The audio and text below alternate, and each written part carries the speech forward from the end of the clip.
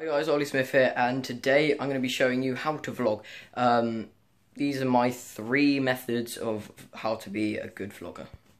Step number 1, I would say, is to always be confident. I said this in my last video on how to be a YouTuber. Go check that out if you need to.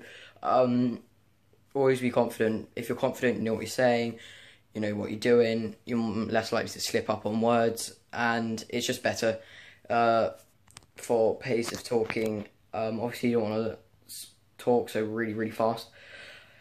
You want to talk nice and calm and slow so everyone can understand you.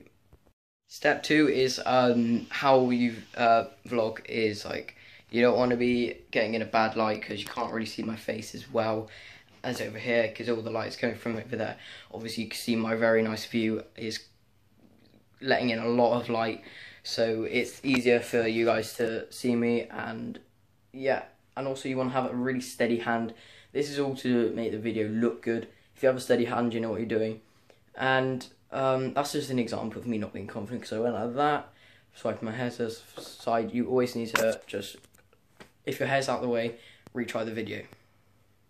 Right guys, so the third and final step is to have a good video, as in do something good with it, make it look good when you're editing it, and also try and do an activity if you can. Go outside, go walk about whilst vlogging, and that that eats into the fact that you have to be confident going around with a camera facing at yourself, talking to it.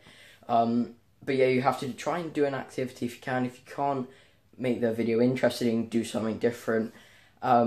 Also, I did something at the end of this video you'll be able to see. It's like a cinematic thing which you can do, which is very easy.